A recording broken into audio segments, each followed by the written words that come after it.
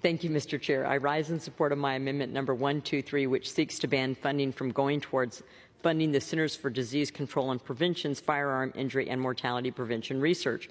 President Biden requested $35 million for this program in his fiscal year 2024 budget request, which is a $22.5 million increase from fiscal year 2023. Mr. Chair, I was the Director of Public Health in the great state of Iowa before coming to Congress and a practicing physician for decades. I not only have served in public health, but I value public health and believe that robust public health infrastructure nationwide is crucial to the health and well-being of our country. That's why I released a request for information earlier this year on how to strengthen and reform the CDC to ensure that our nation's leading public health agency is performing as it should.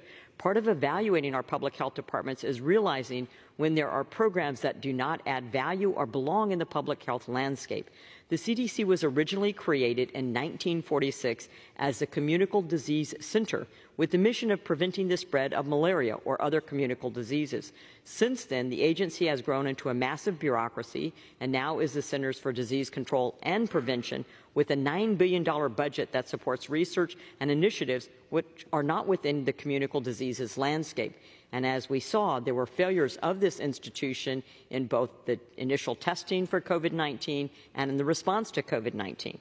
My amendment is an important first step in costly programs at the CDC, which urges the CDC to get back to its main mission and to help prevent a pandemic in the future. With that, I reserve my time.